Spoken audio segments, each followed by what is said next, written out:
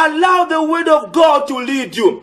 Follow what the word of God is saying. In everything you are doing, be led by the word of God. Let the word of God dominate in your life. The Bible says there was a time when Paul went to this city to preach the word of God.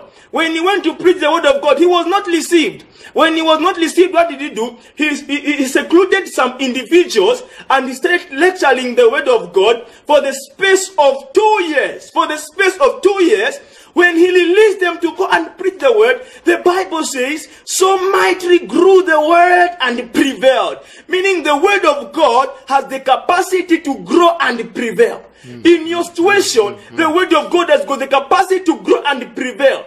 Over that cancer, when you exalt the word of God has the capacity to grow over that cancer and prevail. Over that marriage, the word of God has got the capacity to grow and prevail. In your education, the word of God has got the capacity to grow and prevail when you exalt the word of God. Exalt the word of God in your life. In the nation, when we exalt the word of God has got the capacity to grow and prevail.